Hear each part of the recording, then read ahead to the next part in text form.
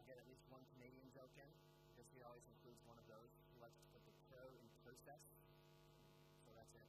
That's my Canadian joke for you. We're going to talk about web fonts and web typography. I know there's going to be some more people coming in after lunch, and the lines for the vendors and that looks pretty epic. But I want to make sure we get started so that there's plenty of time for questions at the end, because I think that it's still a topic that people have lots of questions about.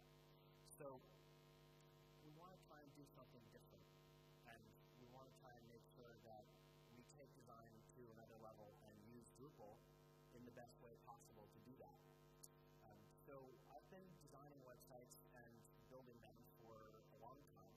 I started doing this when I was in college, designing the school's first site for Netscape 1 and Mosaic.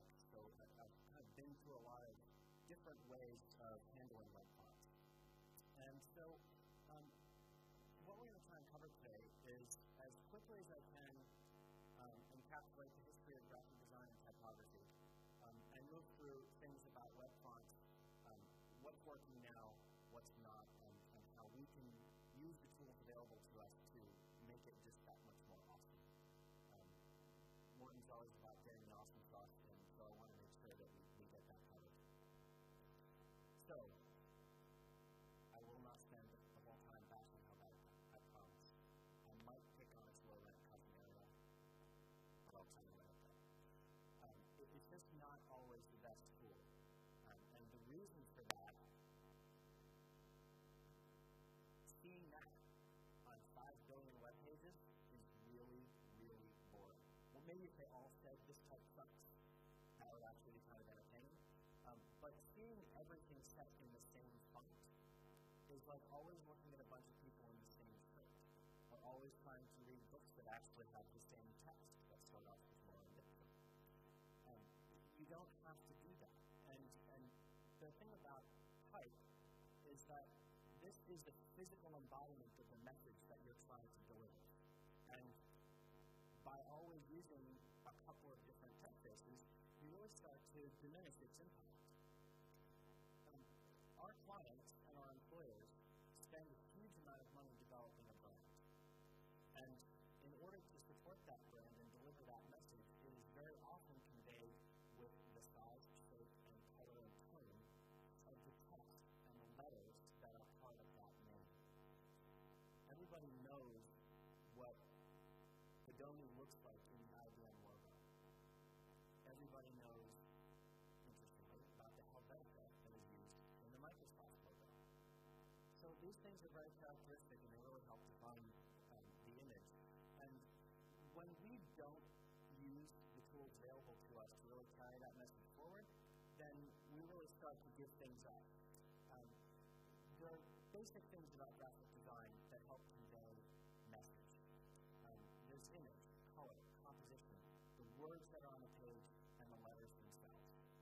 And to go with more of a Swiss design philosophy, though they feel that, like Helvetica, it should convey only the meaning of the words that you put on the page. There should be no emotion, no color or tone that is inferred from those letters. That's taking away the one thing that covers the biggest percentage of the page on a website. So your ability to deliver design and to deliver message and meaning and emotion that covers the biggest percentage by not using and taking advantage of these fonts that we can add to our design language and our vocabulary as designers, we're taking away a huge chunk of what we have to work with. So 17 years of Swiss type designers and philosophers of that bent have been living large. This is their heyday. You only wanted to make text as GIF, so we all just had Times and Verdana and Georgia and Arial on our page, and that was pretty much it. So over the time, we've had a few different things that have developed. So we have text as GIF, we have font tags in HTML. Coupon and Cipher, if you've used it, I'm sorry. I tried it too. We need to kind of move past that because we have things that actually can bring this to our design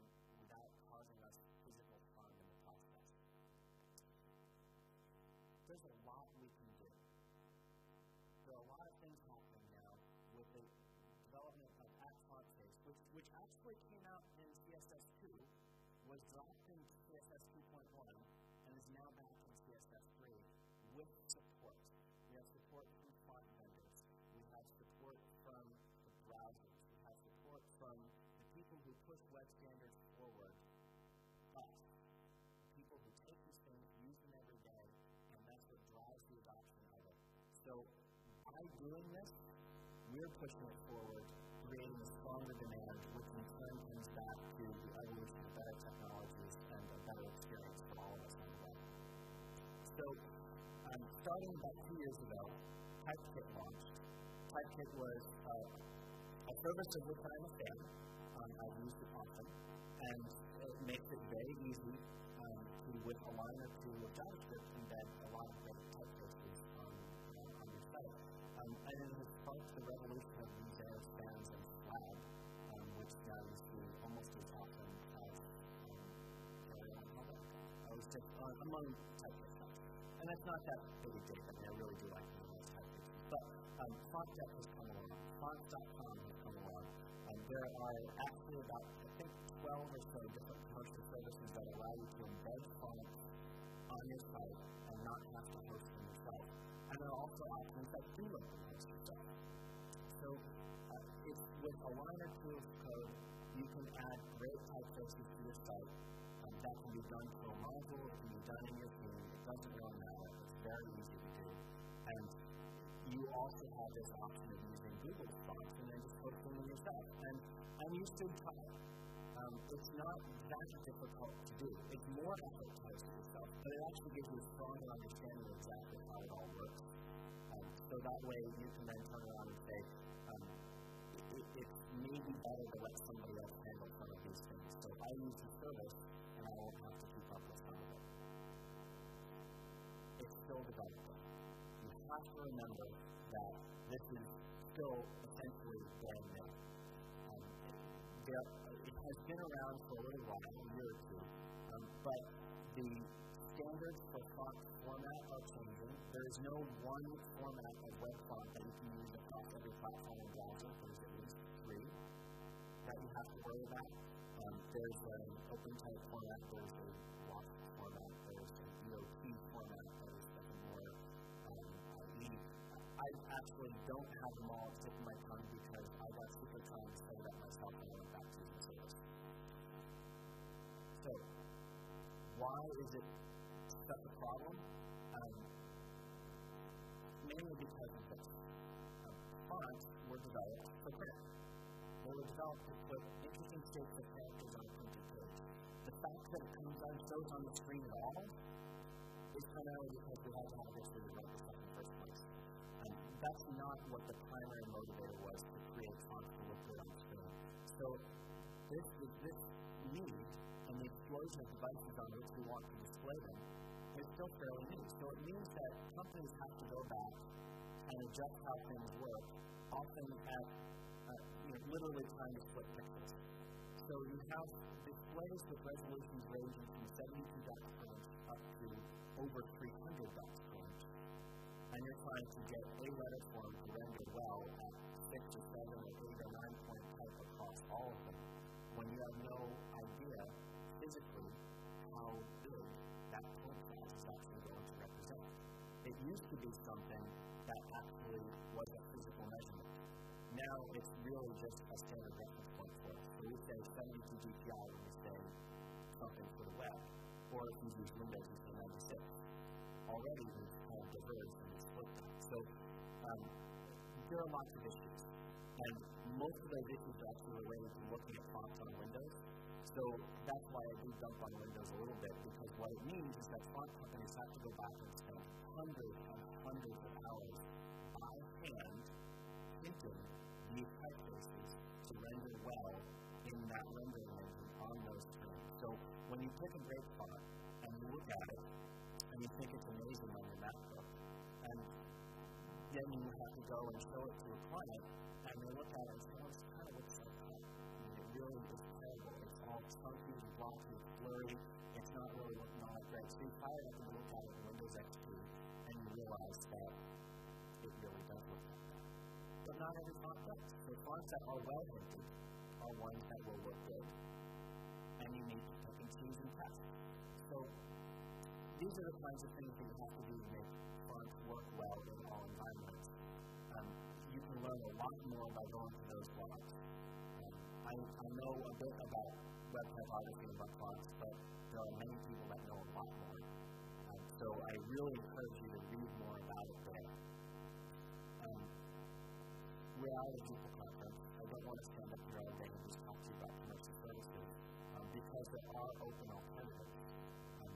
There is possible for you to go to google.com/webfonts, and there's a huge library of fonts that you can download. And there are also ones you can download and host it yourself, or you can use their service. And there are lots of other things that you can do there. And we'll get into a couple of them that actually help the process of embedding your fonts work better. But this is a very important point to remember. This is not Google's core business. Open source fonts are a nice thing to be able to have. However, there is an enormous amount of effort that goes into making any one font look great in every way, in international character sets and Western character sets, and on all these different devices. So you cannot expect that as a type designer is going to deliver this really phenomenally well done, thought out, completely executed font and give it away for free. So you will find some good ones and you will find some that are not so good. Google has provided some enabling technologies and they're really good at that, but they're not accepted. So the commercial services are really dedicated to this. So they're going back, and Adobe is doing this, and Martype is doing this, and they are taking it upon themselves to put a lot of this extra effort in order to make their stuff work better on the web because they know this is where it needs to work. And that is their dedication. So by using link service, you're leveraging all that effort that's going in there. And oftentimes your stuff just keeps starting to work better without you having to do a thing. And that's great. I mean, it's really wonderful. All the services are doing that. All the font vendors are really starting to get behind it. Even HNFJ is going to have a web font solution supposedly by the end of the year. And so all of the hipster designers are rejoicing over that. Archer and Gotham will come in. So Drupal, we want to relate it back to Drupal. It is, after all, why we're all here. But there are lots of different font services, and they all have slightly different ways of having these things embed back in your site. Most often it's one line of JavaScript or CSS that goes in your site, but it's always a different source, it's a different syntax, it's a different choice whether or not they support HTTP or HTTPS. Do they support the Google Web Font Loader, which we'll come back to in a few minutes. And so there are lots of things about that that make this a little bit trickier than you might necessarily want it to be. And you also have common things about bringing these fonts in that you'd like to be able to do all together. So there are some modules that do allow you to bring a font service into your theme and your site. And there's one that I've been working on with Scott Raymond's Font Your Face module that is still developing. But the interesting thing about it is that Scott took the approach of saying, defining selectors and looking at the fonts that you've enabled is a common path across all services. So how about submodules to bring in the fonts from each service and then have one place where you can view the ones that you have enabled and then assign them to selectors if that's how you want to develop it. So that's been an interesting thing. Scott's doing some interesting work, and he's actually had a lot of support from Martype on this, which is really good. And that's moving along. Whether or not that's the eventual solution doesn't really matter. But the fact is that there's a lot of attention being paid. Someone named Dennis on that today has a great module that he's developed for the Google Web Font service. So that's the one that we're focusing on. It's really well done. He showed it to me this morning, and I wish that I had more time to play around with it. I worked on the original TypeKit module. That was the free API, and really all that did was connect you to your account. But it was nice and simple, and it worked, and there's been a nice evolution of increased functionality And it's really great to see the ability to preview lots of fonts right in your team. So there's lots of people who don't want to put all the CSS in their own team and actually want to have it in the admin side to allow the site owner to do more. And that's really becoming possible. So it lets you focus on the stuff that you know. You know how to build a Drupal site, you know how to build a theme, you know how to configure everything, and you want us to make sure that you get to use your secret sauce and your perfect blend of spices and modules that you use every time you build a Drupal site. You want to make sure that you do the same thing with your websites. You want to make sure that they're loading well, that they're falling back well, that they're going to work on all these different devices, and that they're going to render nicely, whether it's on a mobile phone or a desktop, at whatever speed. And there are things that you can do to make that much, much better. There's a litany of things here, and I am covering kind of a broad range of design and typography all the way through implementation. So I apologize if it's been too basic for some or it's been going to get maybe a little too technical for others, but it is a range of things that you do need to consider.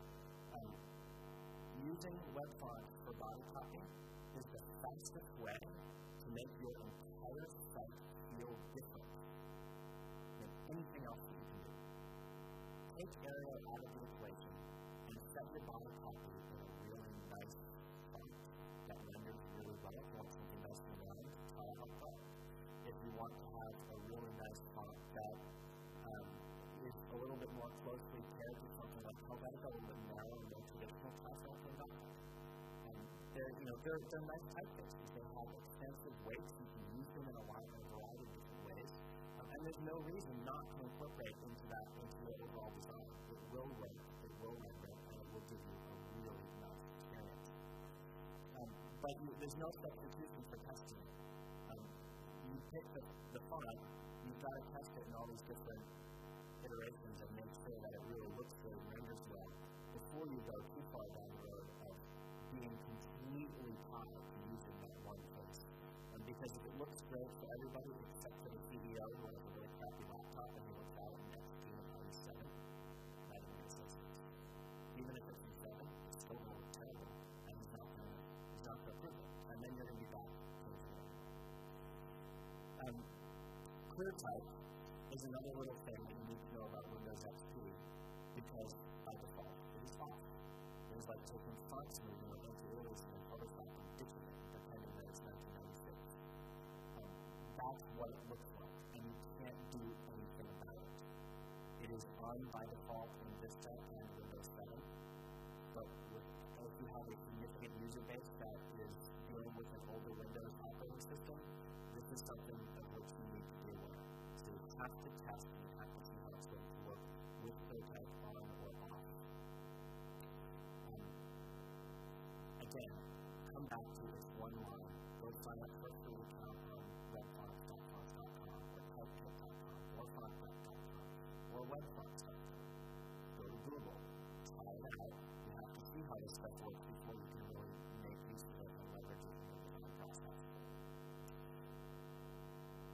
Now we're going to come to this other term that people talk about, which is FAT, or the flash function of text, or abound, because browsers handle it differently.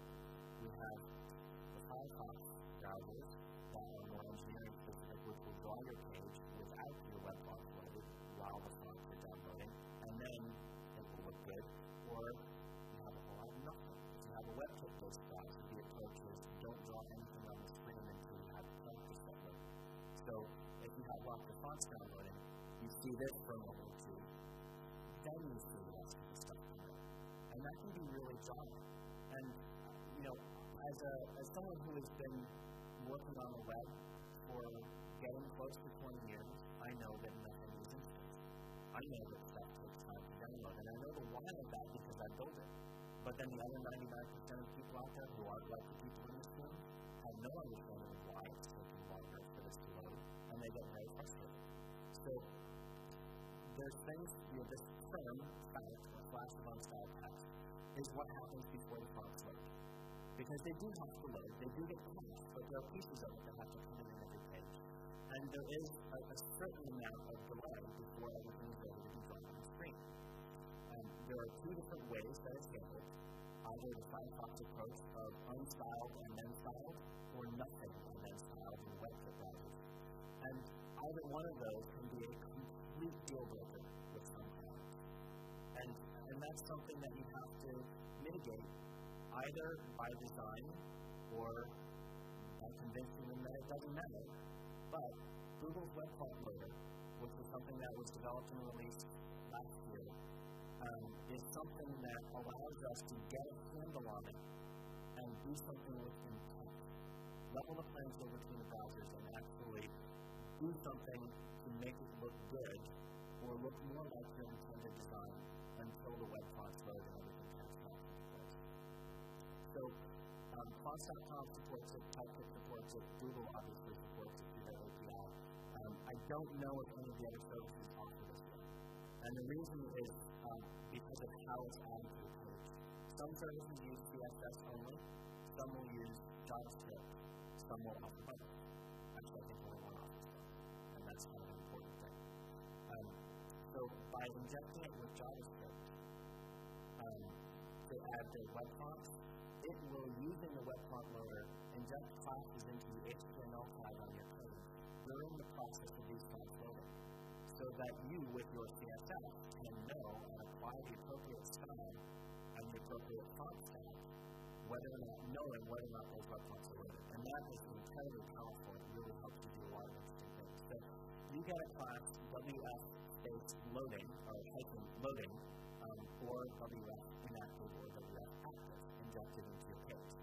There are a couple others, so go to the Google Web Font API and documentation and check that out. But those are kind of the key ones. So you know when it's coming, you know once it's active, or if it failed, you know that too. So in your CSS, you can have a regular stanza for how it looks with your whole font stack, with the web font and everything else after it, so that you have your fallback for it. Then you can also have a stanza immediately after that has WF inactive space H1. So the H1 will render with this bit of CSS, and you can alter a few things to start to pair that up. There's a bunch of extra work here, but there's this term responsive design that's been talked about by Ethan Mumcott quite a lot. He's written a great book about it from the Book of Light, and I do encourage you to read it, because it will change the way you design your site. It certainly changed it for me. And that has a lot more to do with how a website behaves going from a mobile device on up to the desktop, or vice versa. But your CSS really should be the same way. Are the web fonts there, or are they coming? Are they here, or did they fail to load? You need to plan for those things and make sure that your design reacts appropriately for all of those cases. So having the web font not load often means that your page completely reflows. So all the things you expect about your navigation layout and everything else could be completely different, because the fallback font might be a lot wider or might render a little bit bigger, so that your text is all completely different. Your line breaks are all off, your wrapping of text is off, your navigation is now on 2 lines instead of 1. That can be really ugly, either during the load process or if it fails to load all the time. You want to make sure that it holds up on other devices and all these other things. And this last little bit here, how many of us style a 404 page? Some, but there's only a few.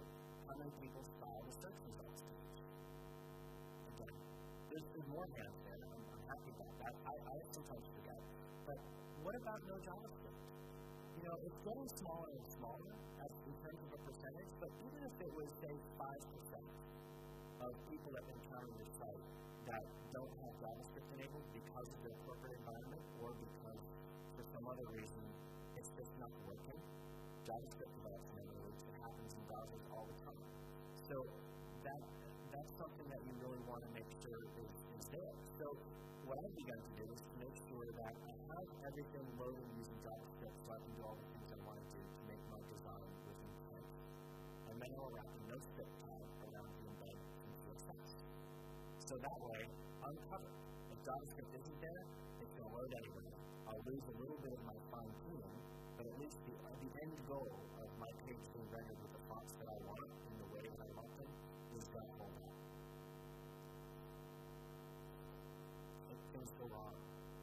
always slow down, especially when you're on stage giving a demo. That's why I'm not going to be doing on stage screenshots and stuff. But that's just the professional thing to do. And the nice thing about this, and what I'm getting at, is that you can do a lot of this stuff once, and then you can reuse that. So it's like having a nice starter page. You do a lot of these things to set things in place, and then every time you do a new site, you really just find things. And you don't have to repeat this stuff all the time. It's like using a CMS that you can actually download and have to save yourself a lot of time. Some people might like that. At DrupalCon last spring in Chicago, I spent a good hour and a half in a bar with a bunch of cool developers trying to get them to think their website stuff. And I'm sure that there are plenty of people in here who might have that opinion, or might have that opinion passed on to them from developers that they work with. And that is often our own fault as designers. And that is because there is not enough understanding of what the implications are of going to a service like PASTURE or TypeScript or images and saying, oh, it's Sample.NET. Well, I just turned it all on and I have 15 weights of this typeface and all these different styles. And that kit that is loading, and that project that is loading from one of these services is adding about 700K to the download of my code. And I just brought everything to a crawl. And every developer that looks at that and works with it and sees the response time on that page is going to cry. And then they're going to swear. And then they're going to remove it from your team and not pay you. And so those things are really important. But when we design, we don't use 15 weights to a page. We know better. It's to help you know better. So you want to choose these things with care and only enable the weights that you need. Or go through the process and then at least turn them off when you know you're not going to use the medium, bold, italic variant of some other subtype. And big thing is a little bit, I know some people are kind of cringing, but that's okay. So you want to choose the things with care and only load the things that you really need. Use the web font loader so that the page is still going to do its thing, it's still going to draw, it's still going to look proper and be laid out in the right way and reduce the initial load time for the user, and then you snap them. Make sure that you have all of those fallback options in place, and let somebody else handle serving the fonts. That is one of the big problems, because you get the font, and you put it up on the server, you need to maintain the files, you need to maintain the formats. You don't know if the browser maker has done anything differently about supporting some of these evolving CSS standards. You don't know if the type vendor has improved the hinting in that font, and you'll never get it because you don't know. You haven't gone back to check to see if there's a new version to download. And your website is probably hosted on a single server or a DB in a data center somewhere, and you get your small allotment of bandwidth, and you have this single location where your stuff is being served, and you have visitors coming from 46 different countries on 8 different, major geographic distribution areas that are getting incredibly widely varying performance because all your stuff is being served in one place. So the biggest chunk of download is actually going to be from the font service, and you could use a service that has a CDN and let somebody else post these files geographically all over the world, handle all of the improvements that are going to be made in those and the thinking and everything else, and then you just get the benefits from it when you take on next month or whatever it is for one of these services. And it really takes the weight off. It's so put your video somewhere else, put your images somewhere else, put your fonts somewhere else, let somebody else manage that. You go about your business being a Drupal designer and developer and make your money that way. And don't sweat the things about is the core patched, is the operating system patched. You don't want to worry about those things either. You want to worry about making websites. It's the same concept. I've become a very strong believer in that. But then, there's also the big topic of internationalization. And I apologize if I didn't get the English translation right for the word Japanese, but that's what it's supposed to be. File sizes for the individual weight of a font is usually about 40 to 60K, give or take. If you want something that supports all, like a full text that could often be 200K or more, that's nothing compared to Japanese. It's nothing compared to Korean, where it might be 2 minutes, it might be 6.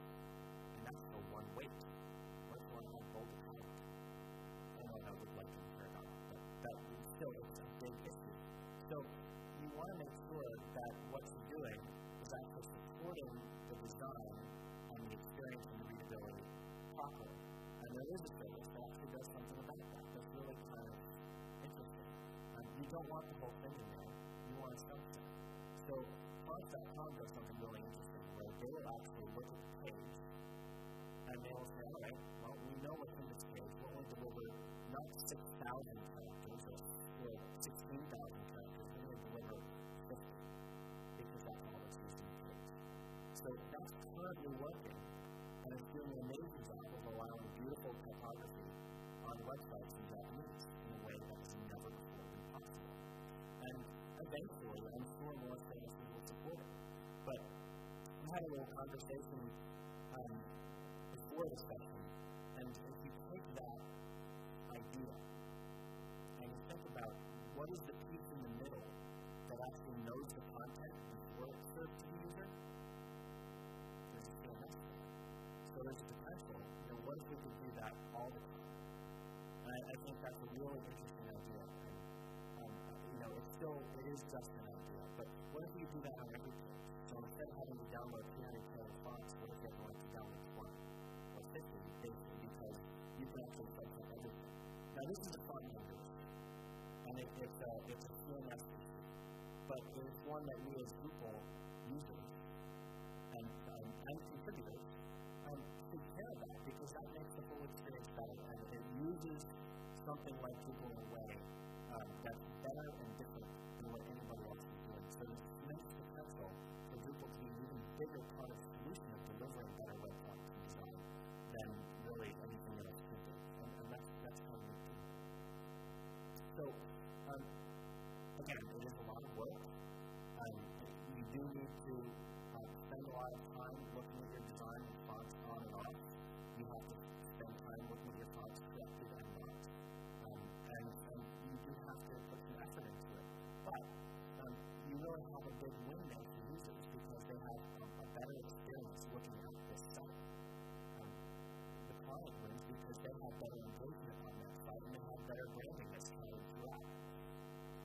We win because we get better work. If you design a site that visually, say the other elements are roughly the same with something somebody else is doing, but your site has an engaging experience that is significantly more interesting and sticky and appealing because you've used better typography, that's a pretty big win. That's who's going to get the job next time. It's an easy thing for you to add. As graphic designers, we used to pick and type. As web designers, we're used to suffer. And you don't have to. So when you bring these things in here, you push what you do, your clients get better things out of it, you get a better portfolio, you get better work. And by pushing these things as designers, we also push the standards forward, we push the adoption, and more things happen in the standards bodies and browser makers and front vendors to support the buyers to design. That's the tradition of the web. That's how it worked from the beginning. So, coming back to Drupal, think about our secret sauce, and a lot of this stuff being something that we can repeat. We have our starter theme that we actually put all of these things in, and it's all in our base fashion. So that way when we start out on the new site, you have your reset in there. You have all of the stuff in there that you like to tweak in Java, Fusion, or Omega in your starter that you have already kind of ready to go. Now you can put all your fun stuff in there too. And that way it's just taking it that extra little bit. It's an incremental, smaller amount of work on every subsequent site that really helps your work stand out. So that's really the big thing, is that it's carrying that degree of intent in your design all the way to the finish line. Don't stop at derivative selection. Don't stop at a nice color palette. Take it all the way through to how amazingly beautiful a type looks on the 404 page. That's the only good thing again, so you may as well do that. I've taken that and a whole bunch of ideas about responsive design, and I've brought that into the base team that I use at this company, Schoolyard, which is a company that does websites for private schools on a Drupal-based platform. I have a starter site set up that has my secret sauce in it, and it has my responsive theme that I've developed this over the past month or so that handles adjusting all the things about responsive design, but it also has, I guess, what I would call responsive typography.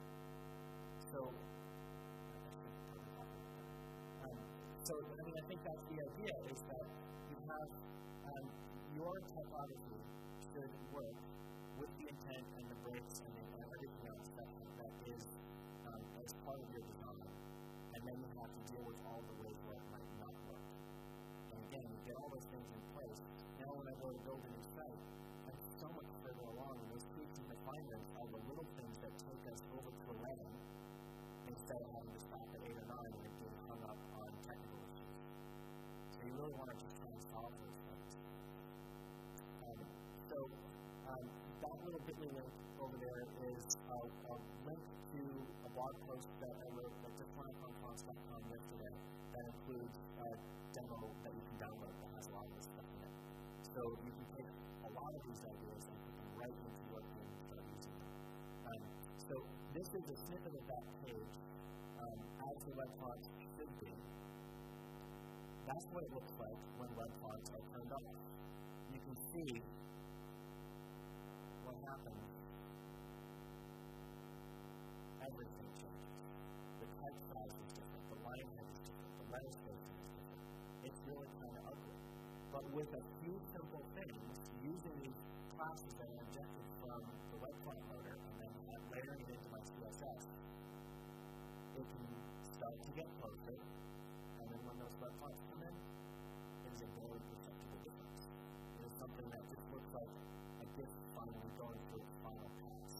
And you can get that to work almost identically across all the browsers. Now, there is a caveat there, because apparently, this may be news to some, a pixel is not exactly a pixel when you go from Firefox to Safari. And I had this explained to me last night, that there is a completely different rendering approach that is taken by those browsers, so that when you say letter spacing on that text should be minus 0.3 pixels, that again is no longer a physical measurement. It's just not going to be perfect. But I have been able to test it so that an entire page of text does not reflow on a single line in any of those browsers, so that nothing is going to jump. You have to test it and tweak it a little bit, but you can get really, really, really close.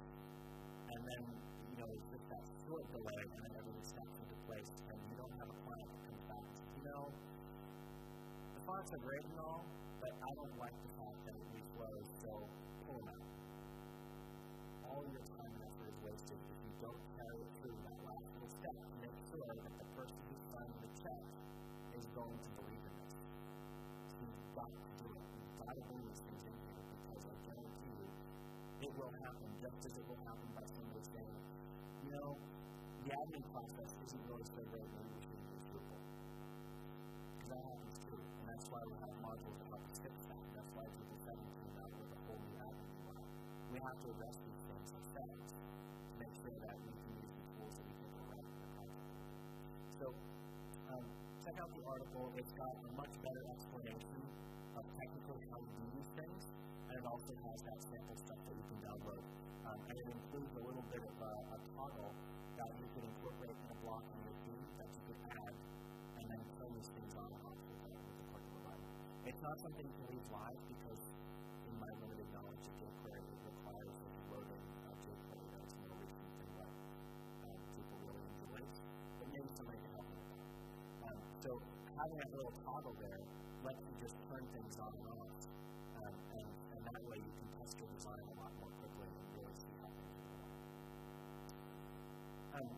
And lastly, I do want to say that while I don't work for fonts.com, I really think they're pretty cool, and they have been great friends to the Drupal community, and the fact that they're here really says a lot.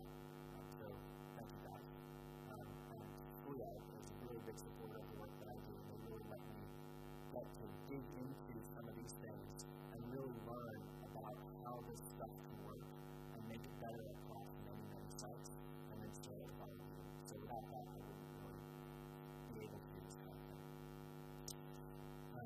I've got a few more resources here for you. And this is all available to download. The slides are up. I think I need to make an update or two, but you can go back to the DrupalCon site and get PDFs of everything that you can go to fonts.com blog and get all of that sample code. And you can reach me pretty much anywhere with jpamental, v.o, or through Twitter or anything else. And I want to leave time for questions. So,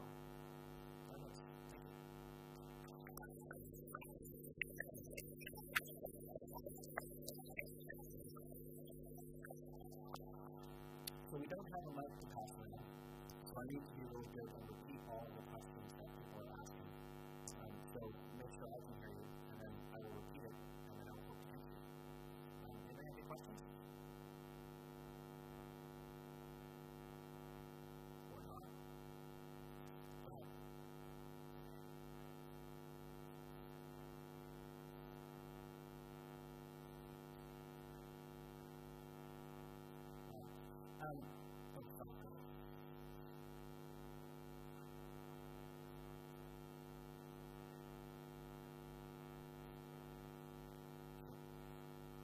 Well, the question is more about, or the statement of being advised to steer clear of serif typefaces in smaller sizes on the page because they might be hard to read. And for a long time, that was really my stance because the rendering of serifs at smaller sizes was usually pretty poor.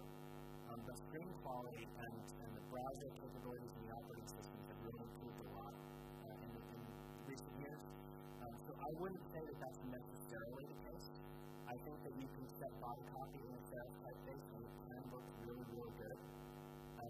But it can suffer from those problems, and especially it becomes extremely important that you check it in XP, in other browsers and that kind of thing to make sure that it will render well. The circumstances under which it will render poorly, under 10 point or 10 pixel size, you're probably going to really want to look carefully.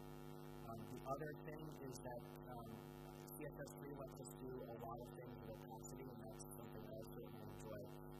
Rendering fonts on something that is semi-transparent over an image is a recipe for things to be really, really bad on a Windows machine that is not using a really modern browser. It tends to look really good on a Mac, especially for the people in the room who are using Mac. We can kind of mix the boat on some of the potential problems if we don't test rigorously. So it is something that you have to evaluate, but I would not say that it's off the table anymore. Screen quality is really good, the fonts are really good, and there are some beautiful places out there. The readability of a serif face is generally quite nice, and that's why those serifs are there, to help our eyes stitch those letters together. So, with a good one, it's really worthwhile. There was another question in the back earlier. Go ahead.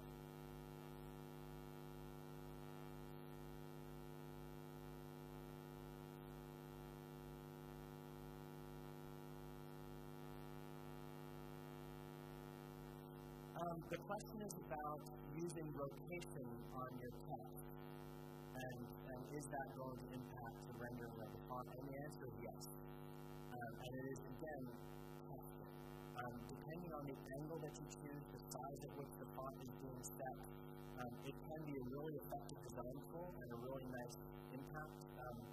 On my own website, I have something where things rotate a little bit when you mouse over it along with the text, and it's not always perfect. It's better. I mean, again, we're dealing with things that, HTML5 is going to be an official standard this year with full implementation by 2022. Really, that's actually what it is. I'm working with HTML5 today. I'm using a lot of those things, but I'm also using a lot of things to make sure that it still works everywhere else, knowing what those pitfalls are. So you have to know that underlining in particular, if you have a link underlined and it is rotated, it will often draw toward it. So, some of these things you just have to kind of gather your own little list of doxers and know what to look for. So maybe you don't underline things that way. Maybe you just use the background color to highlight or something like that. But, yeah, it can be great. You really just have to be careful. Oftentimes it's actually a shallower angle that's a bigger deal, about 45. And actually sometimes that works better.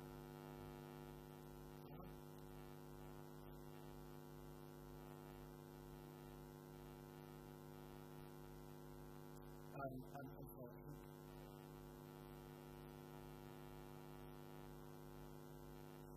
Okay, the question was about performance concerns using web fonts for body text. And it has to load no matter what. But things are loading faster and faster that I use it for body text all the time. And if you are careful about the ones that you choose, I don't see any real issue. Because the interesting thing is, There's no performance hit in drawing 1,000 characters versus drawing 100. So if you're using anything at all, you may as well use it on the whole page. And it does introduce things that you need to make sure that it renders well, because what is often the case is that looking at it on Mac versus Windows, you might see things, in particular in the Safari or WebKit browsers, fonts look a little bit smaller. They might look a little bit more gray instead of really deep black. So you might have to adjust the sizes a little bit more. Now that's actually by design. It's because it's being drawn more smoothly. But the visual appearance of that is something that can really impact your design. So I don't think it's a performance issue when you follow those basic rules. Only enable the weights that you need. Now the thing is about using it for body text is that you need 4. That's kind of a given. You have to have a normal weight, bold, italic, and a bold italic. So right off the bat, you're looking at probably 200K or maybe a little more for what's being downloaded in font for your project or for your site. I don't think that's a real barrier. And then you throw in 1 or 2 other weights for display space or for headings and things like that. You're still in the realm of under 300K, people probably aren't going to notice. And you'll notice it even less if you use some of these tricks to sort of get the page to draw, get it to approximate things well, and then when the font comes in, it's a very small adjustment of what people are seeing visually, and it's much less jarring. There was actually one other thing that I wanted to mention on those lines. There is a CSS attribute called font size adjust that is supposed to help approximate text height and relative proportion of fonts. It's only supported by one browser. It will eventually get better, and that may be another piece to add into font size, line height, and right spacing to help you kind of fine-tune things. But that's really more about the short-term goal of mitigating the experience while the page is loading. But again, overall, I don't think there's really any significant issue with using it for body typing. Anybody else?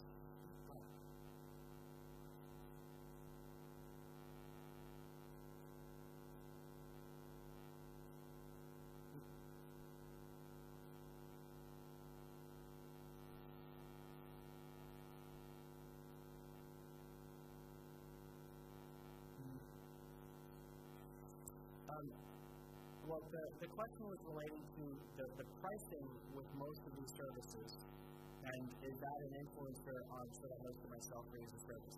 That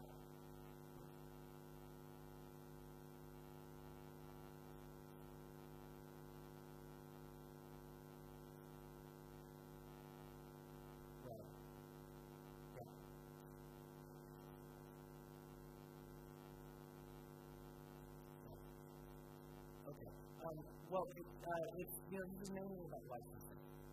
And really what it comes down to is when you're using fonts on screen, font vendors have to make a living.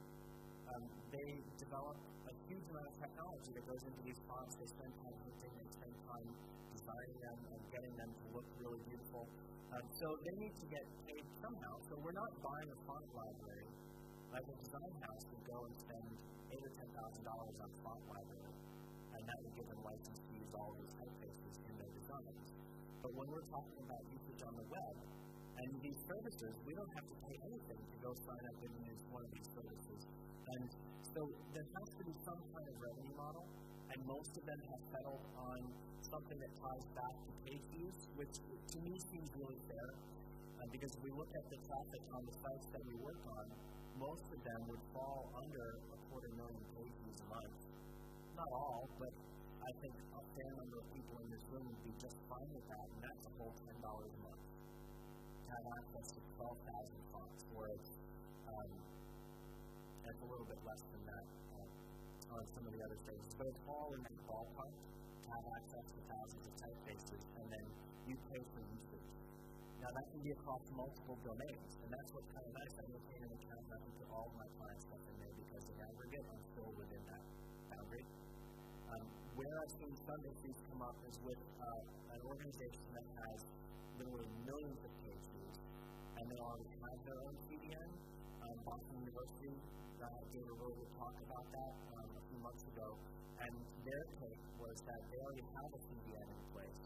They own the fonts they want to use. They have the right to do it, so they want to host it themselves. But, I think over time things will probably shift, but I imagine that there's a pay-for-use model that is probably always going to be there.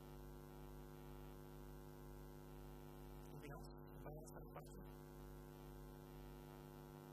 Well, I'm always happy to share what I've learned, so please feel free to come up, ask me other questions you want, get in touch with me through Twitter or email or anything else. I'll leave some cards on the table